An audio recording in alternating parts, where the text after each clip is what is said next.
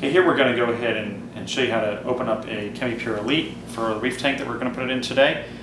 And what we do is we pull open the seal lid right there, pull the top of the bag out, make sure the tie wrap is nice and tight, which it is.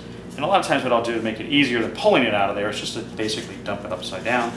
And you get the Chemi-pure out, and you turn on the water, and you just simply rinse it out. So it's been dedusted very well.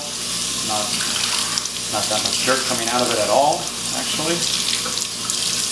Nice gentle rinse to go through there. And then a lot of times what I'll do is just rinse it again with the sink water, pretty simple. And we'll put it kind of back into the container a little bit, like so. And then we're ready to go to the aquarium and place it into the aquarium. Okay, here we have a Chemi-pure Elite we're going to put into this 500-gallon reef system right here.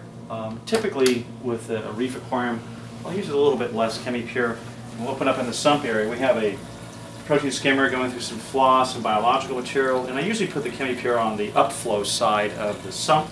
So it's basically kind of going through reverse cycle area. We've pre-rinsed this Chemi-pure Elite, and we'll put it right in here.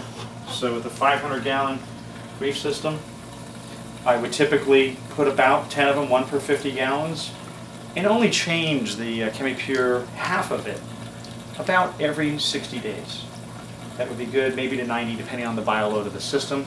As you can see, this beautiful aquarium is crystal clear, using our product, and very, very beautiful and healthy. Running now about 6 months.